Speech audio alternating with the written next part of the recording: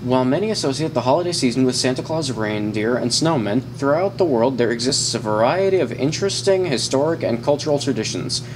Italy, for instance, celebrates what's known as the Eve of Epiphany on January 5th, where parents leave out broccoli, spiced sausage, and wine for an ugly but kind witch known as Befana, who delivers various gifts.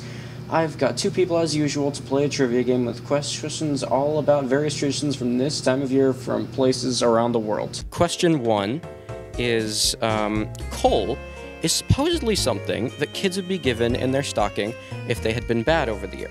However, in some other countries, there were substitutes for coal. Which out of these items do you think could not have been one of those substitutes?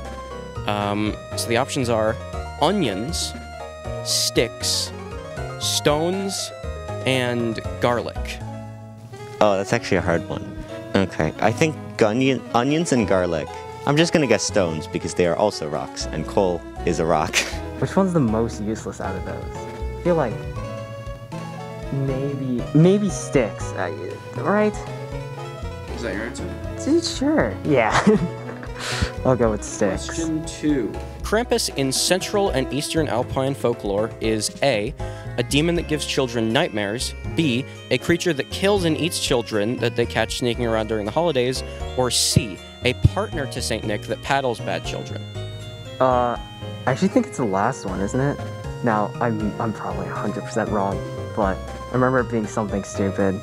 Yeah, final answer, C. I'm gonna guess C, a partner to Saint Nick. Okay. St. Lucia's Day is on December 13th and marks the beginning of the Christmas season in Scandinavia. It is meant to bring hope and light during the darkest time of the year, but if children were to witness St. Lucia delivering gifts, she would either dump water on their heads or throw ashes in their eyes. Which one do you think is true? Ashes. That seems more related. Sorry. This is only if they were to witness her, of course. I feel like throwing ashes in the eyes is even worse, and it's probably like the worst out of the two. So I'm gonna go with dump ashes in their eyes. Okay.